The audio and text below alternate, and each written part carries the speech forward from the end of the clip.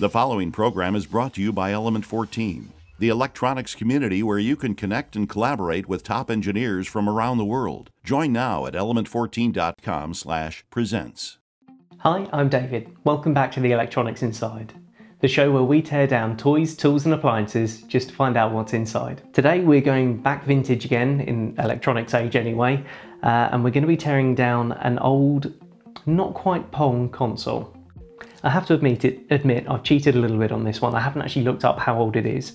I suspect we're probably going to find out by the age and the production number on some of the integrated circuits on it. The original Pong game came out in the early 70s and it was completely TTL, which is transistor to transistor logic. So the entire game was basically coded by placing transistors and passive components together to make them generate a video output. Shortly afterwards, all of these passives were integrated onto a single circuit board, and that became known as Pong on a chip. Now, obviously, as time went by, they got marginally more advanced and you end up with 10 games on a board. Let's get started.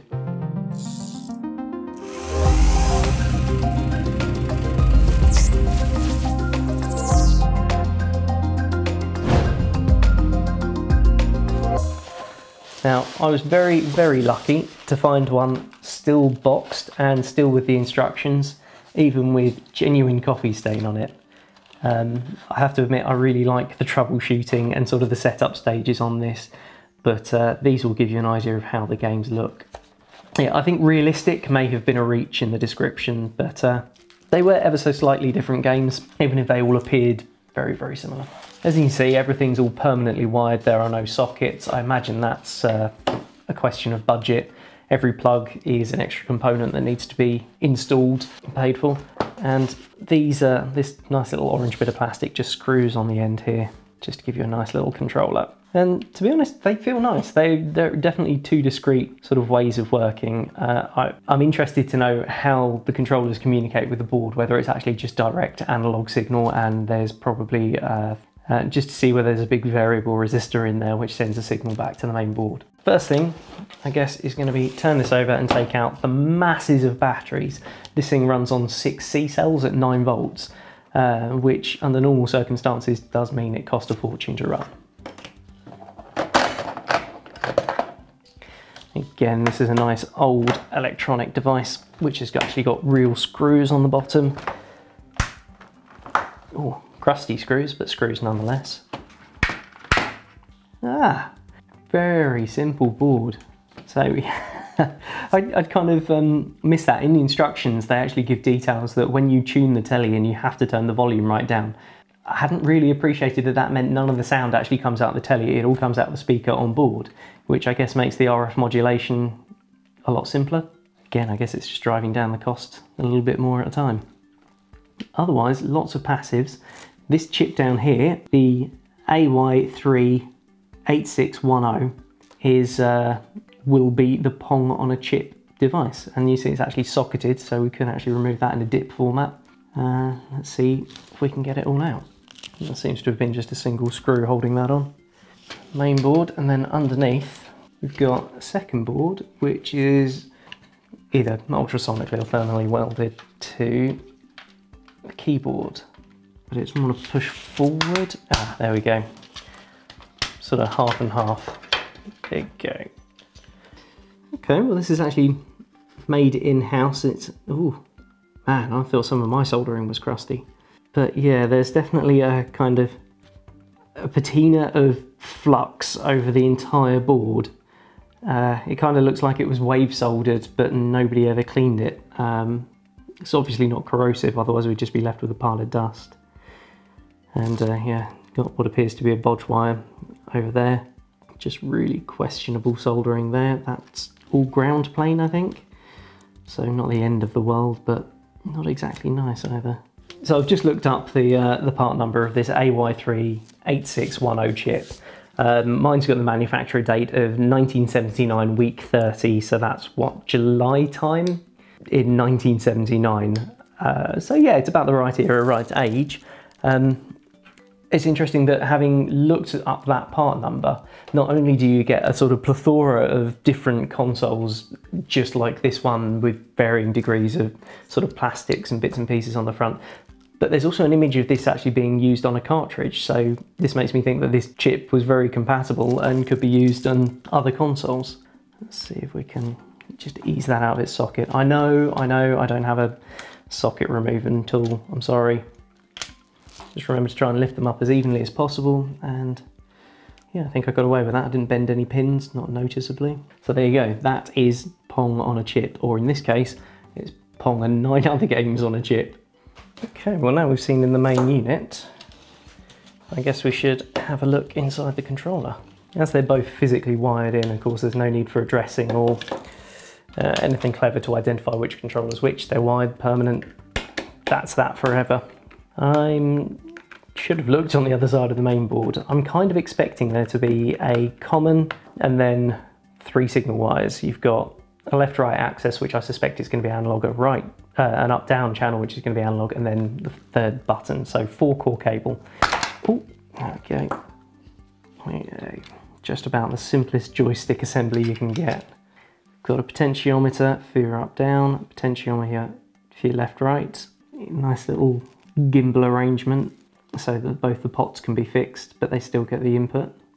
So you've actually got 4 cores and ground, because you've got a common which just zeros the potentiometers, so they're equal potential.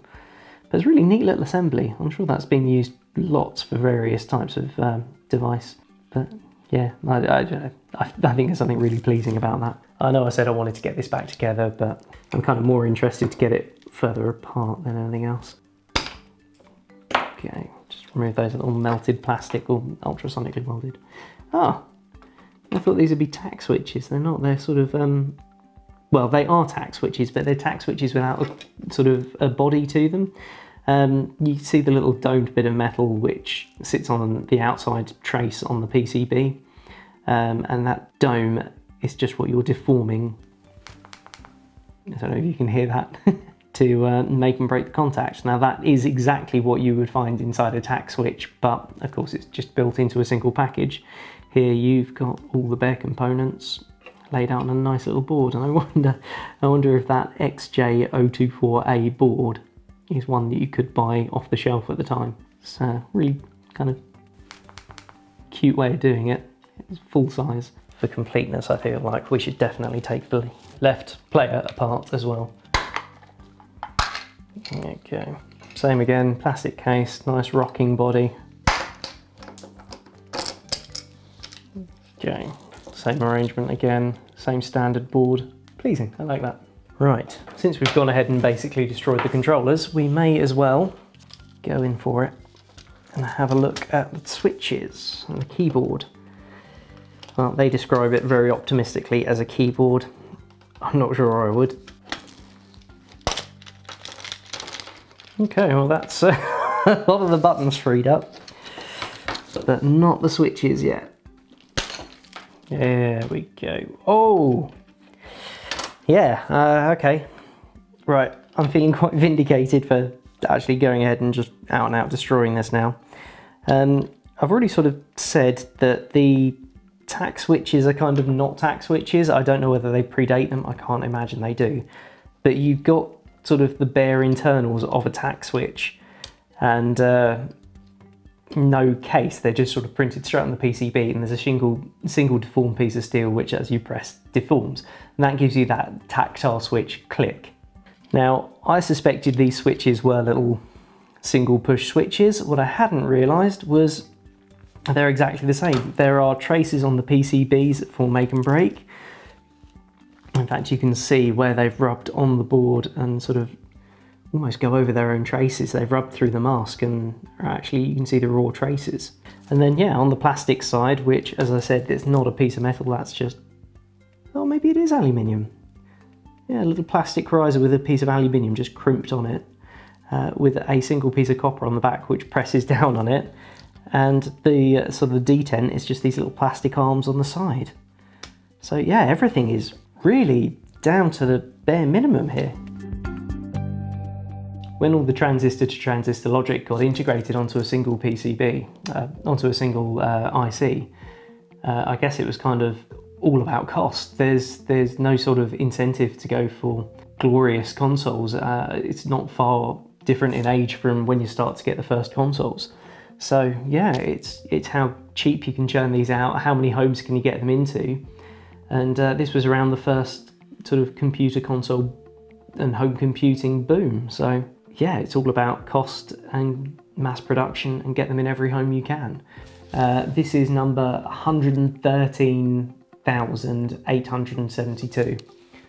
So this unit on its own had a big production run, not to mention all the other variations with the same chip, and then you have previous versions and cartridge consoles. There must have been so many of these and similar permutations about. I realised that for the electronics inside, this is a reasonably simple teardown, but for me this is a kind of a turning point in history where we went from TTL and all those discrete parts to a single integrated circuit package, and just to imagine that this was one of the earliest ones where you had that. You compare this to a modern CPU, GPU or APU with billions of 12 nanometer or smaller components on a single wafer, and you have to think back that this is where it started. I've really enjoyed seeing inside this, and it's just a piece of electronics history. I hope you enjoyed it too. If you've got any ideas for a teardown or something you'd like to see, let us know over at the Element 14 community at element14.com/the electronics inside. Thank you for watching, and I'll see you next time.